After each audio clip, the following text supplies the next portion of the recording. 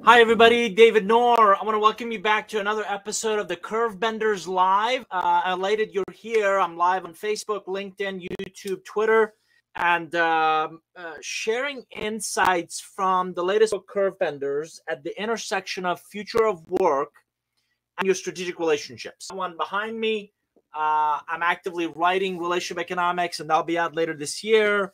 And a lot of people ask, was this something that I thought of through the pandemic?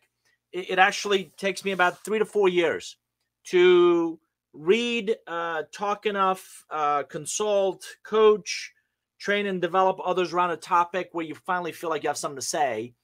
And I really embark on this journey of research and interviews and hopefully intentional time to think about an idea. So I've been thinking about curve benders and what will the future of my own work look like for some time.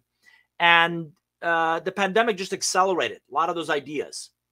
So whether it was 15 forces that we identified that will impactfully create headwind, tailwind, or turbulence in all of our lives. That's the whole chapter 2.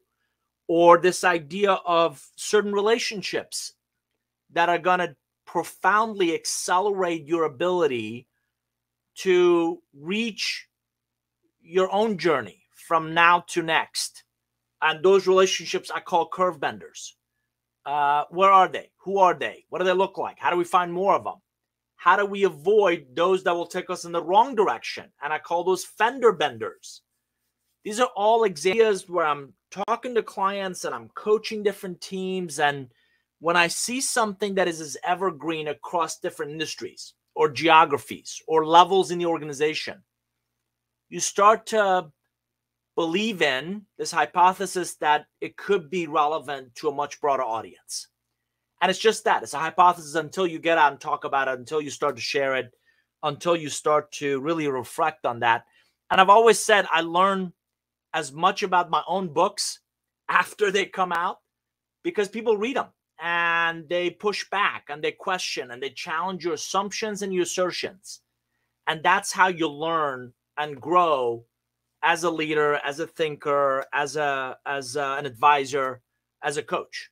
So I wanted to really highlight a handful of, I believe, to be important ideas in the book. And certainly the questions I'm getting, the application of these ideas that I'm getting from others. And this is one of them, which is 7 steps. I'm going to share my screen. 7 steps to how do you find, how do you meet, how do you identify these curve benders? And, the question always comes, Noor, if you've got this secret sauce of magical, mystical, where do I find people that can dramatically and impactfully change my life?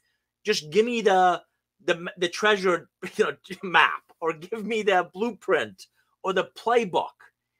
And regrettably, if you think of the Matrix movie vernacular, there is no blue or red pill. I cannot accelerate your personal and professional growth overnight. What I can do is give you just that, give you a roadmap, give you a set of practices that not only I've implemented myself, but I've coached others to implement successfully.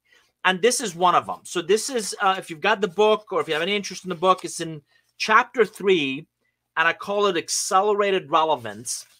And there are 7 steps that I identified in giving you that journey, giving you the path to meet these really strategic, really invaluable relationships that I believe, and we're starting to prove, can accelerate, profoundly, dramatically accelerate your growth. So very quickly, in the last episode, I covered personal foundation. This is fundamentally a mindset of what I call nonlinear growth. Just a Reader's Digest version. If you think of linear growth, it's like a truck ramp, 45 degrees. I learn. Maybe at some point in the future, I'll apply it. And the best example I can think of for that is think of our undergraduate education. For me, it's been several years, and I don't remember the last time I had to look up differential calculus. It's just not relevant to my world and what I do today. So I don't believe that linear growth in our highly dynamic market will suffice moving forward. So then what's the answer? Well, I believe in what I call nonlinear growth, which looks more like a hockey stick. And it's all about how do I identify a problem, quickly learn that solution or potential solution to it, apply it, see if it works, learn the next thing, apply the next thing to solve the next problem. So I don't need an MIT degree, right? All I want to do is learn how to code. And with a lot of available, free, accessible resources, I can learn the code pretty quickly and solve that problem, or find a relationship that can help me do that and solve that problem that then allows me to move on to the next problem and solve the next one. So that learn, apply, figure out what worked and what didn't, course correct, learn the next thing, apply the next thing. That's much more of an accelerated and highly relevant learning and growth trajectory. And I call that nonlinear. It starts with level 1 or step 1, which is that mindset. And in the last episode, I encourage you to go back and watch it. I talked about a growth mindset. I talked about an entrepreneurial one, and increasingly a digital one. This episode, I'm going to talk about professional commitment, which is really step 2. And this is all about exceeding existing expectations of you. Way too many people I meet are jockeying, thinking about, looking at how to, overcome hurdles for the next job, including a lot of wearing their eagerness on their sleeve. Have you seen what a good job I'm doing? I'm doing a fabulous job. Have I mentioned what a great job I'm doing? And what most leaders, if they're not thinking it, if they're not saying it, they're thinking it. I just need you heads down, focused on being the best you can in the job you have. Doesn't mean I don't want you to be ambitious. Doesn't mean I don't value your tenacity. I just want you to exceed existing expectations. Let me say that again.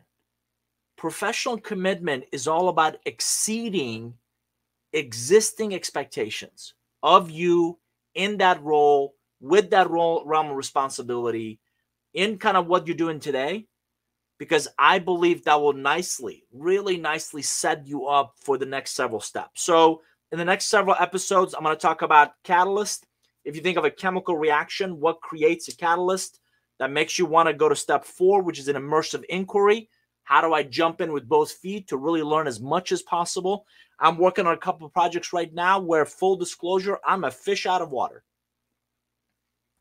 At a certain age, you kind of learn what you do well and what you don't do so well. And what I'm excited about both of these projects, one is for-profit, one is non-profit, is that I'm having a lot of fascinating conversations, a lot of really interesting discussions with some amazing people. And that immersive inquiry is opening my eyes to a whole lot of possibilities. That's what step 4 is about. 5 becomes strategic relationships. How do you connect the dots between the relationships you have and the ones you need to really accelerate your trajectory, accelerate your growth?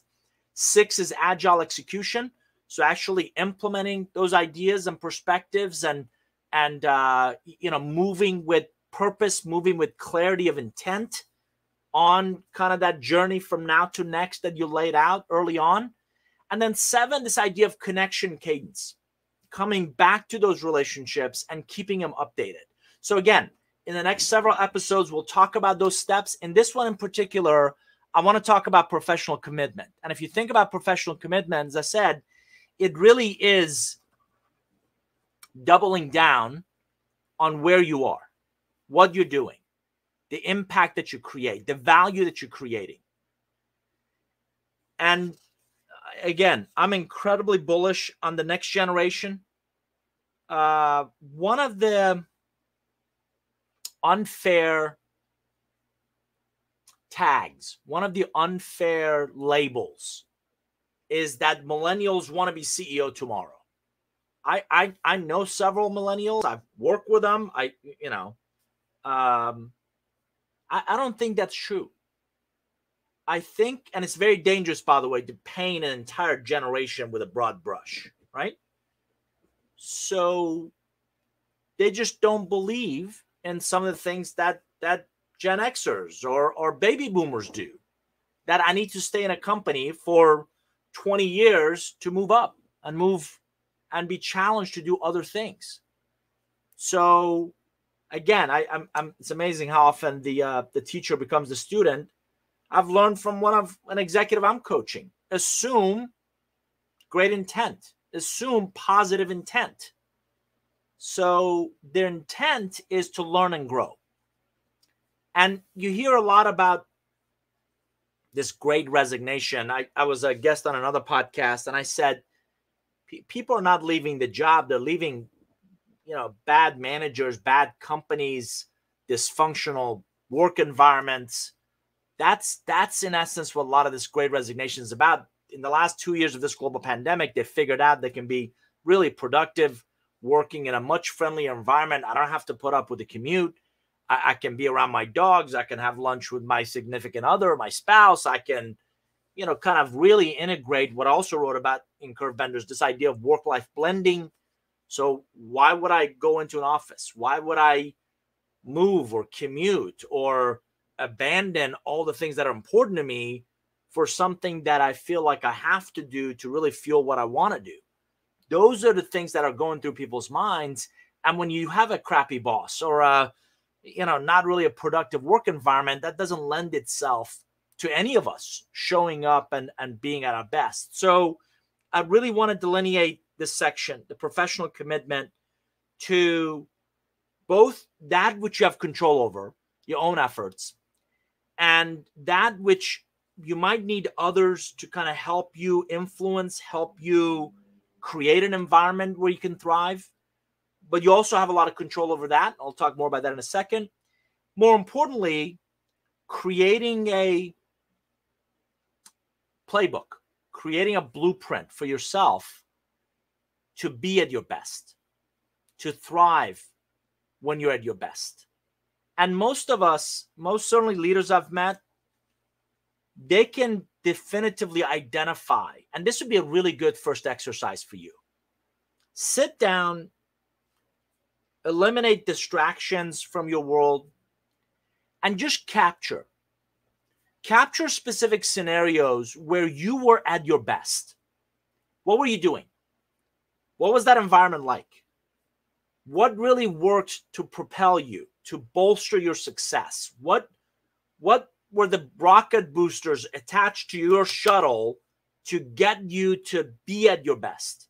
If you've ever played a competitive sport, you know that great coaches do that in us. They light a fire in us to hustle when feel like we're drained, to put in the extra work and really raise the bar on our work ethic at practice. Waldo Waldman is a former, fighter jet pilot, good friend, motivational, inspirational speaker. He talks about the more you sweat in peace, the less you'll bleed in war. Great coaches do that. Great mentors do that. Great bosses do that. Again, they light a fire within us, not necessarily under us, because I don't believe that will last. So good exercise, sit down, capture as specifically as you can. I've always believed specificity conveys credibility. As specifically as you can about the environment where you were at your best, where you were just in the zone, where you were, as a sales professional, you were great at sales. As a project manager, your projects, your initiatives were on. As a manager, you had the right team and you were doing great work. As a leader, you had a aligned vision and strategy with direction and priorities and focus and the resources. Capture as much of that specificity as possible, because it will really come into handy. And I would encourage you to really narrow that list. And let's just keep it simple. Of, let's say, 10 items. 10 things happened in this environment, this ecosystem, when you were at your best. Once you've got the environment down, because that's, I believe, a little easier to kind of think through, then I want you to make a similar list of what were you doing? What were the skills that you applied? What knowledge were you able to gain from the application of that skill, right? What behaviors did you prioritize, amplify, implement, kind of showed up with every day that allowed you to be at your best? So again, we're talking about a scenario, a time in your life or your career where you were at your best. I asked you to start with a list of the environment. What were you doing? The work, leader, company, industry, geography. Come up with a list of 10 attributes about the ecosystem, about the environment. Then come up with, Then come up with 10 skills, knowledge, behaviors, things that are absolutely within your control that you were doing in that same environment to be at your best. And the reason I like 10 is because what I want you to do is really think about a scorecard. Scorecard about your environment, scorecard about your own efforts. Because when I talk about professional commitment, I believe you need those two. And I'm going to add a third to it in a second. And you can track yourself. How am I doing? When I know that's an exemplary of me being at my best, how am I doing against that scorecard? Am I 2 out of 10 today? Or am I 8 out of 10? Am I 10 out of 10? But where am I today in both that environment as well as my own doing, my own skills, knowledge, behaviors? Those are the 3 ways I believe we can all create great impact. The third bucket that I want you to think about is really your relationship ecosystem. How were your relationships with your subordinates, if you had any? How were your relationships with your peers? How were your relationships with your superiors? Did you know them well? Did you feel supported? Did you feel heard? If you had objections or pushback or challenges, were they quickly resolved? Did you have the right resources, time, effort, capital from your relationships to do the work? Again, same thing. Come up with a list of relational ecosystem. Again, I'm building a scorecard in essence. And all I'm looking at is when I was at my best. So years ago, I worked for a company called Silicon Graphics. We used to sell big Unix-based technology. Great boss. I covered Disney in Orlando as a client. We had great products, highly differentiated. I made President's Club, got engaged in Bali. I mean, just you kind of feel like everything's going for you and you're at your best. You're hustling, you're doing well, you're making money. So the economic model works.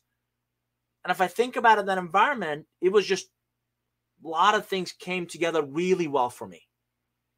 And I was hustling, I was learning, people were pouring training and development into me to continue to learn and grow. And right. So if that was an environment where you're at your best, you're at that professional excellence, you're exceeding, this is really what about expectations of you, existing expectations of you. If you have that picture in mind, if you have definitively those scorecards in mind, where are you today? Where are you today? And what has to happen for you to get back to that environment in what you're doing today? That's really a big part of exceeding those expectations, is understanding the environment in which you can thrive, understanding an environment where you can absolutely set yourself apart from everybody else that brings the same sales or management or operations or accounting or legal skills to the table. If I can build, if I can identify, if I can, to the extent that I have control over, create this ecosystem, create this environment where I can be my best, that's where I'm going to shine. And I don't want you to think about what you don't have as crutches. Well, I don't have that PowerPoint, or I don't have that travel budget, or I don't have that team, or that's not it. It's really understanding where some of those things might be missing and where you should prioritize. So I'm working with several managers and leaders, and I'm reiterating, beyond their own skills, knowledge, abilities to contribute, big part of their success is going to come from the teams that they surround themselves with. And you cannot, as a manager, as a leader, you cannot get to the end results you're after with B and C players. maybe it's possible. I haven't seen it. So I'm trying to help several leaders score, force rank their teams. Who would you absolutely fight to keep? Right? And, work your way down that list. And towards the bottom is, you never want to lose good people. By the same token, the bottom of that list, people that, probably would be happier, would be more productive somewhere else, would be of greater value to another organization, right? And this is all intended to get these managers and leaders to think about, if I'm going to get to where I aspire to get to. And again, I've always called that journey from your now to next. If I want to get to where I aspire to get to, I cannot get there by myself. How do I ensure I'm surrounded with the best possible team and the resources and the focus to heads down, go execute on our set of priorities? Heads down, go execute on our strategy and path to get there, right? Set of prioritized pursuits with this kind of dynamic org structure that I have. Some report to me, others do not. Some are teammates, others are not. How do I put the best team on that field to give us the best possible chance to win, right? That's kind of how I think about it.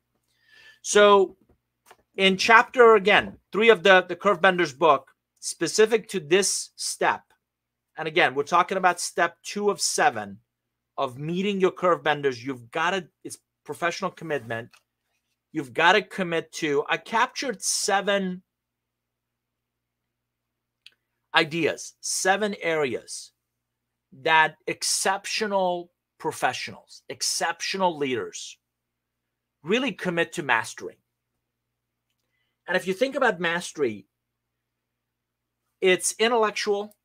I'm going to understand as much as I can about that environment. It's physical. I'm going to show up. I'm going to show up my best. I'm going to feel good. I'm going to bring energy. I've got plenty of rest. I'm ready to go. It's emotional. My head's in the right place. My heart's in the right place. I'm emotionally here. I'm not thinking about my challenges or obstacles or kids or parents or loved ones right? I'm emotionally here. And then, this isn't a religious comment, but spiritually, I have faith in myself, in my team, in my organization, in others, in getting us there. And I'm going to let that faith, I'm going to control what I can and have faith in a lot of stuff that I can't. That's what I mean by mastery. So intellectual, physical. You physically can't show up. It's very difficult to do a lot of other things. Emotional, spiritual. So mastery in these areas. You ready? Number 1, human motivation. If you can learn the science of human motivation, what motivates people to act? What motivates them to learn? What motivates them to take a step? What motivates them to take initiative? What motivates them to show up? That motivation is not a one-size-fits-all. And for you to meet Curvebenders, for you to be great at what you do, understanding what motivates other people will become invaluable to you. And way too many managers and leaders I meet aren't as sharp as understanding that motivation as they could be or they should be. So number 1, figure out how to master human motivation. That motivation, finding that out, is a huge enabler of creating value in any business, in any business model. That motivation could be by a customer. That motivation could be by a staff or team member. That motivation could be by a channel partner.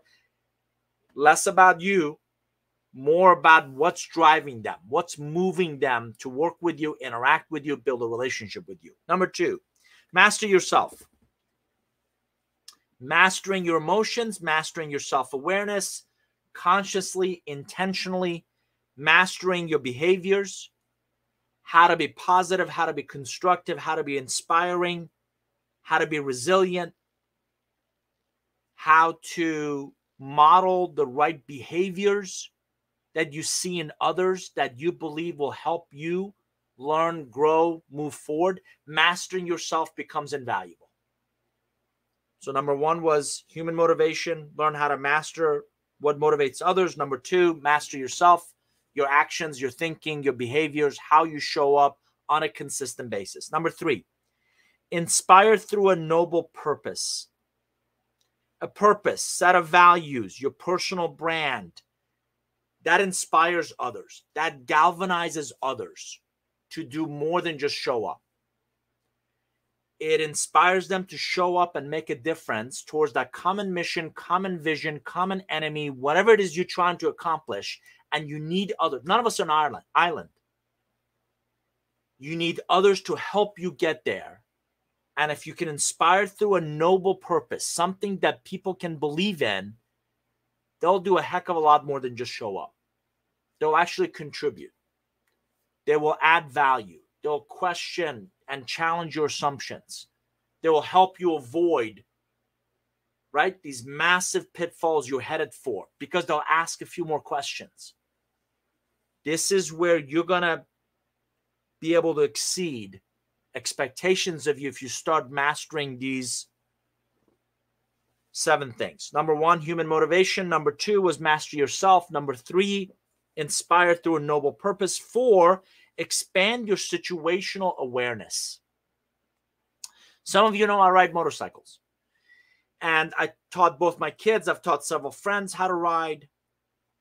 And one of the things that I did with my kids early on was, believe it or not, even after they learned how to ride a bicycle, before we got on the motorcycles, go out on and start riding bicycles on the street. Because the power and the engine and how to maneuver a motorcycle, those will come. But the best motorcycle riders really develop their situational awareness. They really start to realize the pothole in the road in front of me, the car at that intersection, the dog that's being walked over there, the branch that's too low a little further down the street, and the fact that I've got to turn right, and there's also dark clouds over there. That is all just scanning your environment, scanning your situation as input sources that should dictate what you do, how you do it. So similarly, your ability to operate as a conscious leader, your ability to operate, your ability to surround yourself with independent kind of thinkers, your ability to overcome your own bias, your ability to broaden your perspective, your ability to put that all together really builds astute situational awareness. And that will really help you navigate through the good times and the bad.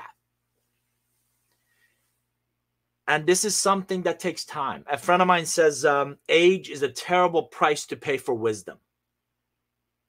And it's true, because most of us don't have that situational awareness when we're 20 years old. We don't have that situational awareness in our first jobs or in that internship. Layman's term is we're green, or that person is clueless. What they're really talking about is they're not astute in their situational awareness. So if you joined us just now, I'm talking about 7 steps to meeting curve benders. These are relationships that are going to dramatically, profoundly accelerate your personal professional growth in this journey from now to next. The first step I talked about in the last episode was your personal foundation. In this episode, we're talking about your professional commitment. And that professional commitment is becoming the very best of what you do, the best version of yourself in the job you have today. Not the next job, not I want to be CEO tomorrow, in the job that you have today. And in the book, in Curve Bender's book, chapter 3, I introduced this idea, and I talk about 7 aspects of our professional lives that if you learn to master, the best people I've ever met, the best people I've ever coached, they master these 7 areas. Number 1 was human motivation. Figure out what motivates other people to move, to make a difference, to contribute. Number 2, master yourself. Your thinking, your actions, your language, your behaviors, the way you show up. Master, self-mastery, awareness and control of your emotions, of what you do, how you do it. Number 3, inspire through a noble purpose. Have a purpose for what you do. Move with a purpose. Inspire others to believe in that purpose, believe in that direction. It cannot just be transactional. I'm selling a product. Why does it matter? How are people better off because of what is it that you do? So that noble purpose, number 3. Number 4, expand your situational awareness. I use the example of riding motorcycles, but it is just as critical for you to understand. Become a conscious professional. Become an aware professional of all the things that are happening around you. Surround yourself with independent thinkers and doers who are going to challenge you, challenge your assumptions, why you think a certain way you do. Broaden your perspective, broaden your purview, broaden your horizons. And if you develop that astute situational leadership, you'll start to see further. You'll start to anticipate more proactively. And that makes you better at your job, makes you better at not just doing the job, but really thinking 2-3 steps ahead. Number 5, bridge your aspiration to impact gap. Bridge your aspiration, here's what I aspire to do, to impact. Here's the results that I'm creating, gap. Most of us have that. I aspire to X. Today, I'm doing Y. Where's that gap? Starts by holding yourself and others you work with accountable. I don't see enough of that. I don't see that enough of that in my coaching. I don't see that enough in places where I show up, where people hold themselves. These are professionals. By the way, very well-paid professionals. Hold themselves and others accountable for consistent action, for consistent results. And this is not about attacking other individuals. To the contrary, I want to challenge. I don't want to attack. I want to challenge ideas, assumptions.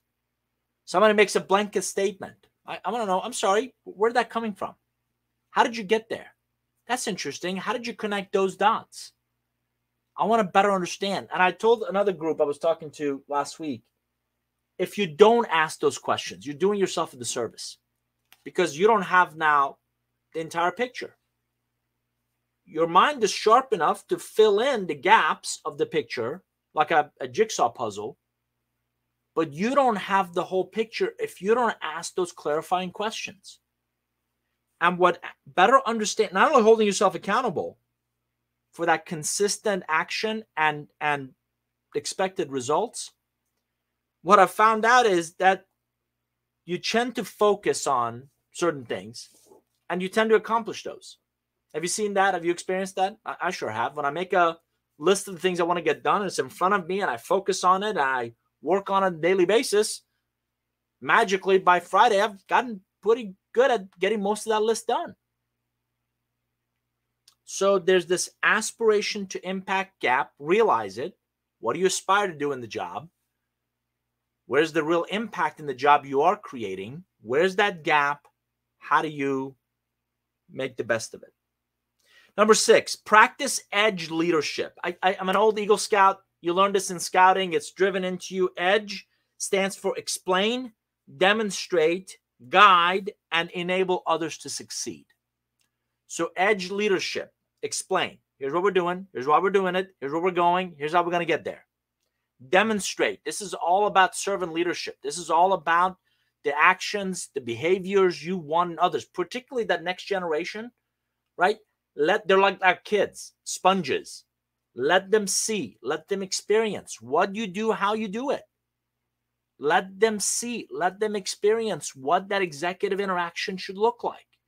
How to show up consistently. Demonstrate it. Guide them doing, just like our kids with riding a bicycle, right? They have the training wheels. Once we took that off, guide them and you can pedal, you can balance. So guide them in their journey. Enable, yeah. Enable their success. Remove obstacles, remove friction out of their way. Particularly if you're blessed, and I really do believe it's a blessing, to be able to lead others. Your job is to fundamentally remove obstacles out of their way, out of their ability to get things done. So EDGE leadership is all about visionary storytelling, proactive conflict-based learning, right? When people ask you, challenge you, how did you get there? What's that answer? What does that look like? Agile decision-making. You have all the information, make the decision, let's go. Most executives I interview, when I ask them if they have a regret, would you believe it's often we didn't move fast enough? We didn't decide fast enough. We didn't fail fast enough. We didn't learn fast enough. We didn't apply that fast enough. Do not wait for tomorrow, something you can do this afternoon. Energizing walking meetings, zero-based budgeting, these all drive growth. They cut out frivolous cost. Edge leadership is all about empowering, engaging others, bolstering their success. This is how you become great at your current role and what you're doing. 7, make exceptional a fundamental organizational DNA. Exceptional. Not just okay, not just we'll just get there, not good enough. Oh, that one makes me cringe. Yeah, that'll be good enough. Yeah, that's good enough. We'll just we don't need a roof on that house. We can just put a tarp over it. That's good enough. I think it's organizational cancer. I think it's I don't need it to be perfect, but I also don't want it to be average. So when you go after exceptional, when you build exceptional in the organizational DNA, I think you start to attract curve benders. You start to attract other people who want to know. They start to describe you. That person is the sharpest person I know in this space, in this topic, in that geography, in that arena. And you start to attract when other people ask, hey, who do you know? This happens every day, right? Who do you know that knows this piece or that type of project or that initiative or, right? And the names that come to mind are people who've been exceptional. Nobody, every referral is a recommendation. And nobody's going to recommend somebody who's average. Nobody wants to recommend somebody who's mediocre. You never hear, yeah, I want you to work with Joe. Yeah, he's all right. Yeah, Susan, yeah, she kind of knows projects enough. Versus, I want you to call Tom. I want you to work with Hector. Juan is exceptional in that piece of the business. Tanisha is unbelievable in that kind of work. So when you make exceptional fundamental to your personal DNA, fundamental to the team and the organization's DNA, you absolutely set yourself apart. So these have been seven areas that you want to master in yourself, in your organization. Again, a quick recap. Number 1 is human motivation. 2, master yourself. 3, inspire through a noble purpose. 4, expand your situational awareness. 5, bridge your aspiration to impact gap. 6, practice edge leadership. 7, make exceptional fundamental organizational DNA. Those are 7 areas that people that I've seen exceed expectations of them, master. So I started that conversation with, think about a time that you were at your best. What was that ecosystem like? What were you like? How did you show up with your skills, with your knowledge, with your behaviors? What was your relationship ecosystem, your relationships like at that point? If you capture those, if you narrow those down to 10 each, environment, kind of what was I doing? What were my relationships like? I think I'll give you a scorecard of where you are today personally and professionally. And I coach a lot of leaders, and I love to start with our conversation with how's your head, how's your heart? How's your head? How's your focus? How's your intellectual capacity to discern, to learn, to object, to push back, to think? How's your heart? How do you feel?